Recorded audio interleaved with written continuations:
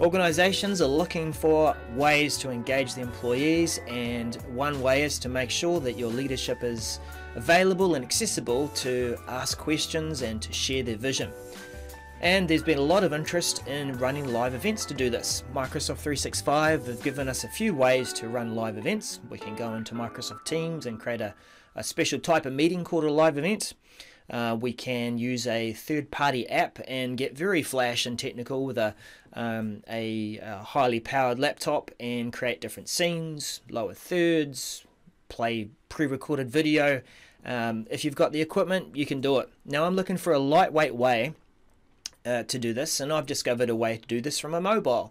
What's the advantage of that? So we can do it very quickly from the CEO's desk. We could do it live on location as long as we've got a good internet connection, and I'm going to step through that scenario with us today. We're going to create our live event in Yammer, so I can publicize the event, have conversation before, during and after, and I can take the conversation, handpick and highlight some of those best comments, take the video, embed it into a SharePoint page, create a real story around it so that we can really use it. So the first thing about this is that when you are using your mobile device, you want to make sure that you've got just a couple more pieces of equipment to improve the quality. You want stable video. So do use a mobile tripod and something that holds that phone, a mount for it. And I do recommend using a mic that you can plug directly into that phone. You could get away with maybe wearing your AirPods or earbuds or something, but it's best to use something that's purpose-built. So drop in a lavalier mic that's built for mobile phones, or today I'm going to be using the Rode shotgun mic or the Rode video mic. Right, so let's go through and start setting this up. Right, we're going to go into our Town Hall Yammer group and create a live event. I'm an owner of the group, so I can create that. As we're going through, we use Teams at the moment to schedule those live events and to go to a pre-live stage. I don't have to open up the full desktop version of Teams. I could do this from within the web app. Alright, we'll go through to Teams and we'll give this event a name. Okay, CEO collection in July, a description, and we'll make a choice of what we're going to use for our production environment. We could use Teams, but in this case we're going to use a external app, and it is on a mobile device.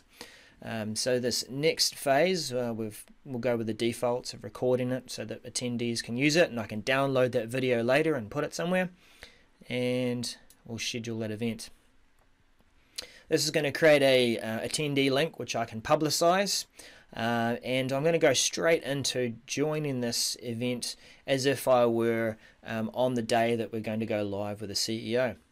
We're going through to Teams now, and this is our pre-live phase where we've got an environment that I can connect things up. We can go and push the image and everything ready, and then I can go, right, let's go live, and we're going to step through this process.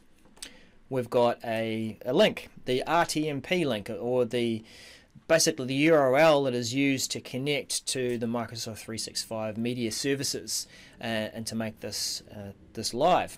Now I'm going to take that content and we'll copy it and we'll send it through to the CEO's phone, and that way we'll be able to use those details and connect live.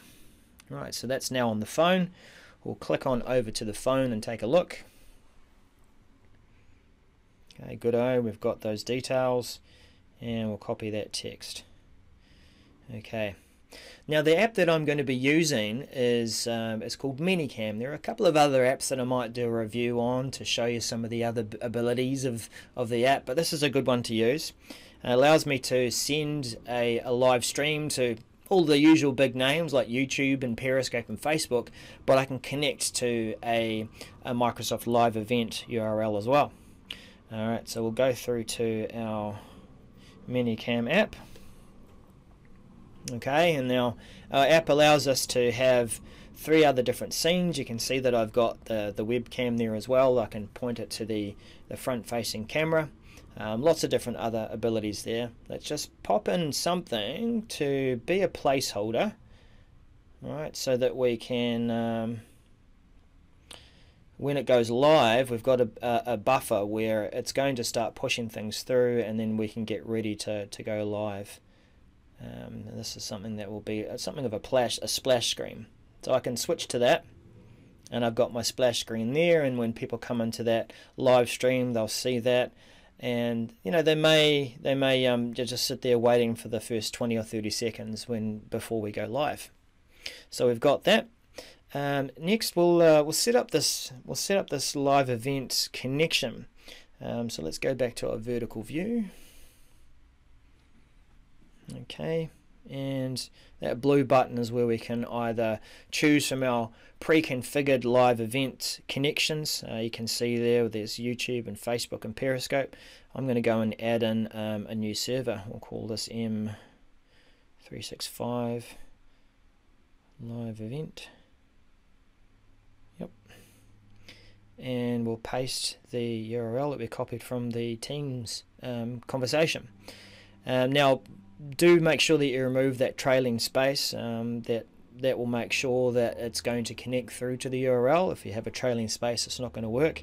And the stream key is included in the URL, so there's no need to take the whole big stream key and put it there, but we do have to put something in this gap so that ManyCam will be able to initiate the stream. So we'll just put hi and done. Right, now we can't quite use it yet. What we've got to do now is I'll switch back to our desktop view, and over in the pre-live state, we've got to click the Start Setup. Now this is going to begin to make the connections so that we can start using the media services. It's getting that live event ready. And shortly we'll be able to see that yes, it's ready to start receiving a live stream. So we'll go through that. While we're doing that, I might just go back and show you. Right. I'll just show you the stand that I'm using here. So that's a tripod that I'm using, and you could put it on a taller tripod and place it in all sorts of different places to capture the subject. It looks like in the background there that it's ready to start receiving our live stream. So we'll just flip this back over just so it doesn't confuse people too much. And we're going to go back into our live event streaming connections. We've got it all set up to push to the live event, and we'll tap the M365 live event. All right, so it is currently ready to go live. I'm going to put the phone into the tripod so that it makes it easier for me to hold. Okay, and I'm using some equipment to capture what's happening on my phone. So I would normally plug my microphone into where the lightning jack is, but at the moment it's being used by that equipment. So I'll just flick this around here. You can see that in the background it is pushing through the stream, ready to start the event. Now we'll just use another scene here to try and show you what's going on in both cases. Alright, so we've got the live event that's set up there in the top right hand corner, and then the bottom left hand corner we've got what's happening on the mobile. I might just change this around a bit. There we go, just so we can keep an eye on that. Right, so we've got our live event ready to go. We've got some live stream going through there. What we should do now is put the splash screen up there, right? And you'll notice that it's going to be about 20 to 30 seconds before it comes through to that pre-live stage.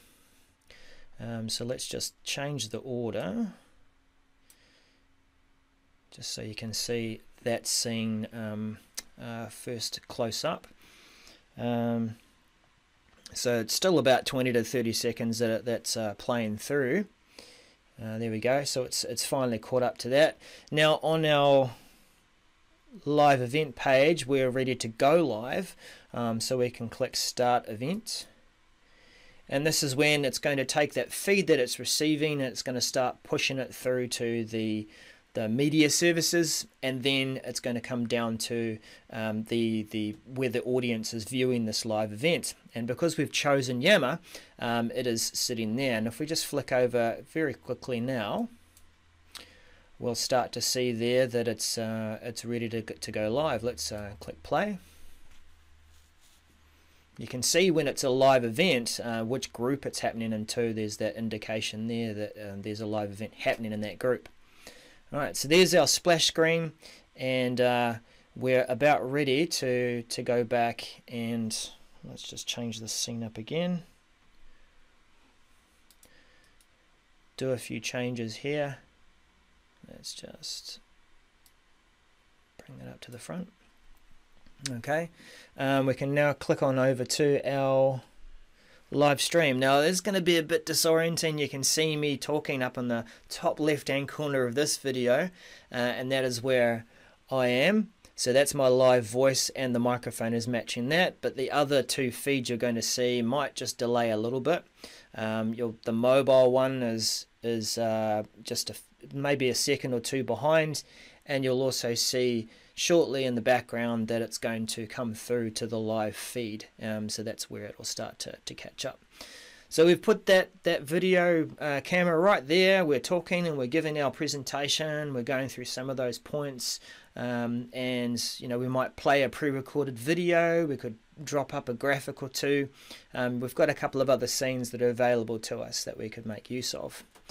Now you can see in that attendee experience, they're all able to go to the Yammer page. They can drop in some questions. So, can you give us an update on the modern workplace project? Alright, so that's going to be a question that's going to sit there, and this is where if you're working with someone who's helping you produce this event, then they can sit there and they can keep an eye out for some of those questions and feed them through to you, so that you can go ahead and answer those. Or you can go back and answer those questions within the live chat before or during or after that event. Right, so we have the ability to go live from our mobile phones. We can drop in here another graphic. Let's go and see what else we could do here. We could drop in a local video. Let's go into our camera roll and find something here. Now this was a walkabout video that I'd recorded the other day. It's just a review on a Teams bot. So this is just showing you that you can choose a video and also play this out as if it was pre-recorded video. It's only a 2-minute video, but this could be pushed through to our live audience. Right, so it's just compressing that. We've got it chosen, and we can go ahead and play that. And that is muted, so that's good. Right, so you'll see again that there's that delay before it actually goes through to the live event. But that's basically how it works. It's pretty good. It means that we can go live from our mobiles. We don't have to have a highly powered computer there to do all the rendering and do all the encoding for us, but we could do it directly from our mobiles or our tablets, like an iPad if you wanted to do it from there too. Lots of different options. But good thing is that it allows you to go live from another location. You could get a tripod, you could set up your audio, you could do your review there with your CEO and get some comments about what's happening in the background at a certain event. Right, so that was Daryl as a Service, just showing you how to use live events and a bit of a hack around how to use your mobile to produce a live event. just tune in again to check out some of those other tips. I'm going to probably have a look at how to do it with a couple of other apps that are available. This was the ManyCam app.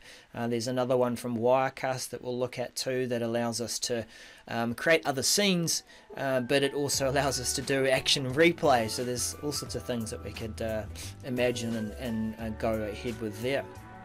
But thanks for tuning in, and if you've got any questions, just drop them in the comments there. Do make sure that you subscribe and that you hit the bell there so you can get some notifications about when I've got a new video for you. Thanks for watching.